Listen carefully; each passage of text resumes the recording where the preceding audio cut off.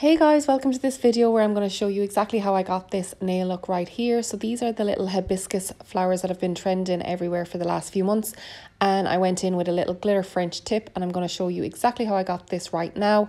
Just going to show you my little nails that I have on at the moment. So on my left hand is the Madame Glam set that I did. I have a video about that on my channel, and then on the right is a little Gel X.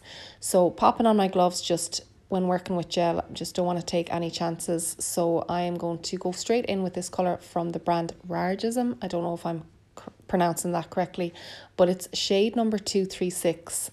And I'm going to do 2 coats of this on every nail. These polishes are really, really good, especially for a French tip. So they are such good quality polishes. You get them on Amazon, and I believe I got a packet of 6 in this collection. Got the tip for these polishes from Nails Slayed by Val. She's on YouTube here. She's a press-on artist, and she was always raving about these polishes. So when I got them, I could totally see why they are so nice. So I'm just going to paint 2 coats of this polish on, and then I will come back to you for the next part of the design.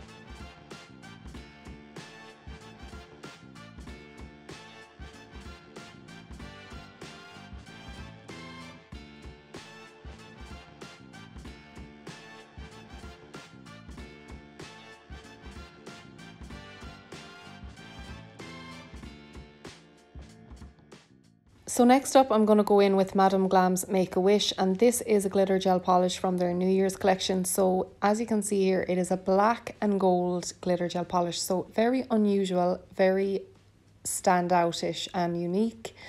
And I was really dying to use this colour, and I haven't used it yet, so I wanted to see what it would look like in this set. So I'm just going to paint on the French here with my detailer brush, and I'm going to do 2 coats of this polish. So I'm going to do this French design on the index and the pinky, and I'm going to let you watch me do the 2 coats. But as a takeaway from this polish, this is their Korean formula, and they are made in Korea.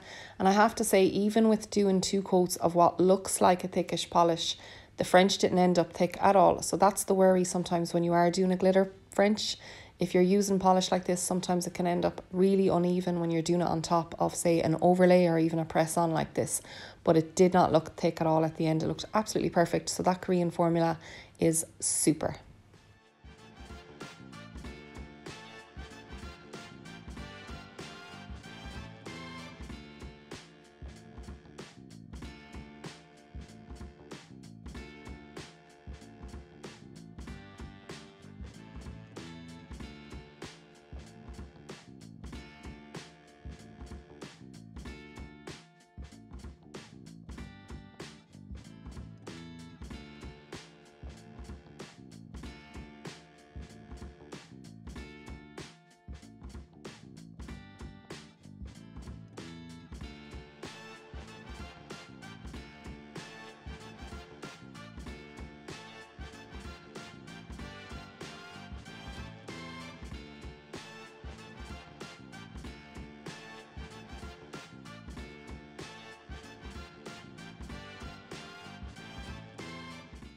So for the middle and the ring finger, I'm just going to go in and matte top coat these 2 nails because I'm going to go in with a stamping image. So I did pick up this stamping plate from Temu a while back, and I looked for a link to it, but it is all sold out, unfortunately, because it is a really good quality plate. I'm just going to stamp slightly off camera as well because I was so in the zone of stamping that I just went for it and just picked up the image off camera, but I will show you the image here on the stamper. So you can see it picks up really well, and it is a beautiful image. So I'm just going to pop it up near the cuticle area of the nail, and it rolls off there beautifully, no bother at all. So then for the next nail, I'm going to do the exact same thing. I debated on picking another image, but then I decided I wanted them to match. So I picked up the same image again, but this time I just kind of rolled it on closer to the free edge. Now you are going to see my mistake here in a minute.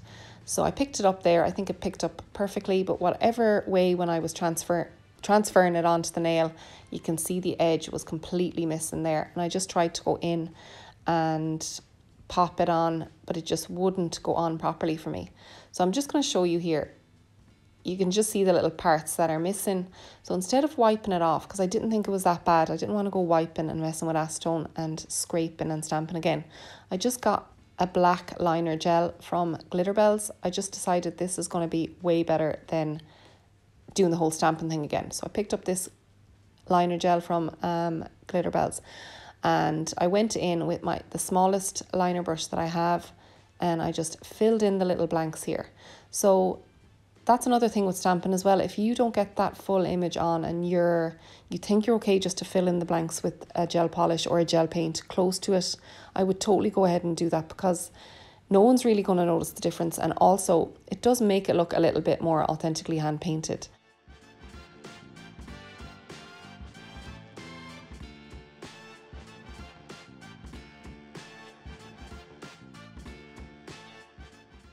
Next up, I'm just going to go in with these dots.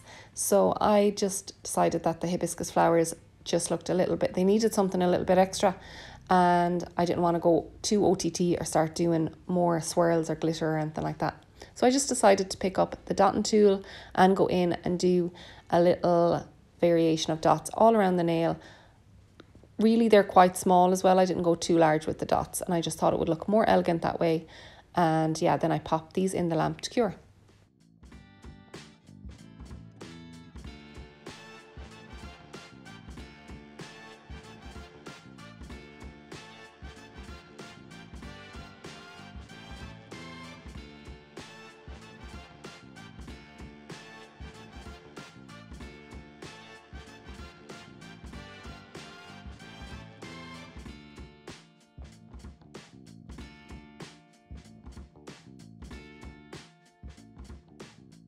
I was also debating on leaving those two middle nails matte. I thought they looked lovely matte as I was going along doing them, but then I decided to do everything glossy in the end. So let me know down below if you would have left these matte or not, and please subscribe if you made it this far. I hope you enjoyed this nail tutorial, and comment down below if you have any questions about anything I've done in this video, and I'll see you in the next one.